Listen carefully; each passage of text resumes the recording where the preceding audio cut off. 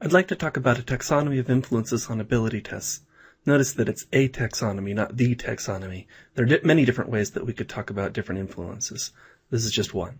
The taxonomy I'd like to talk about involves three dimensions: stability, specificity, and relevance. Suppose we have two tests, test A and test B. We want to combine them into a composite score.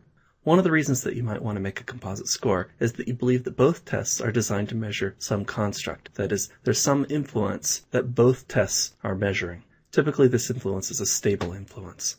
In all measurement, and especially in psychological measurement, there is measurement error. That is, there's some influence on test performance that is specific to test A and another one that's specific to test B. And the influence is transient. It'll be there sometimes and not others. All measurement error is irrelevant to the construct that you're trying to measure. There are some influences on test performance that are reliable, that is, they are stable, but they are not relevant to the construct that's being measured. In most discussions of reliability and validity, this is the model that we typically use. However, it's not the only one. Some influences are stable, relevant to the construct, but specific to one test or the other. How could this be? If they're measuring a common construct, how could there be specific influences?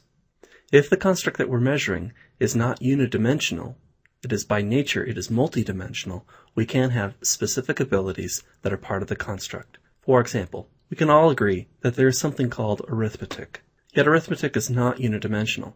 We can divide it many different ways, but one way is by the four major operations: addition, subtraction, multiplication, and division. Suppose we're trying to measure arithmetic ability, and test A is a measure of addition, and test B is a measure of subtraction. We can agree that they're measuring arithmetic, and there are parts of it that are shared across both tests, but the addition test will have some parts that are specific to test A, and the test B, the subtraction test, will have aspects that are relevant to subtraction and to arithmetic as a whole. For example, borrowing and regrouping in subtraction doesn't happen in addition in the same way, but it is part of arithmetic, and it's part of subtraction specifically.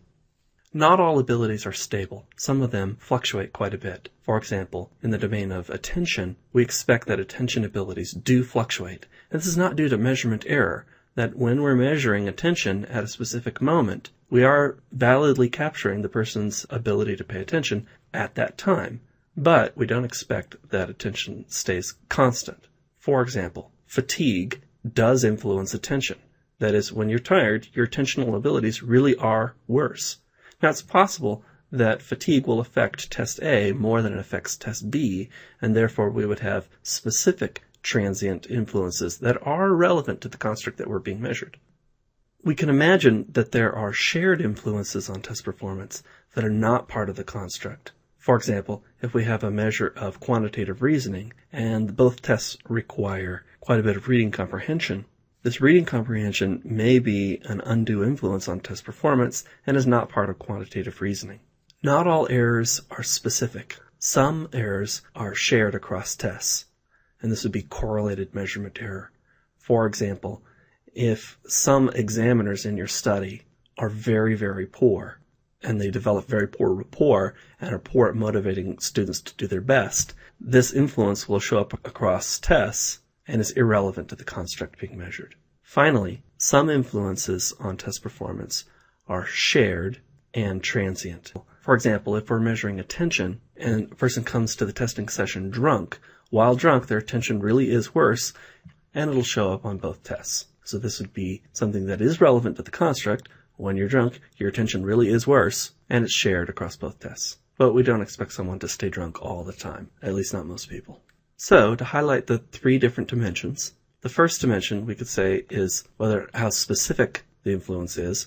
Some influences affect test A, some influences affect test B, some influences affect both A and B and are shared. The second dimension is how stable the influence is. Some influences last, and some do not. Now, granted, stability is not really dichotomous like this. There are degrees of stability. Some are very transient, some are somewhat transient, and some are somewhat stable, some are very stable. The last dimension is the relevance.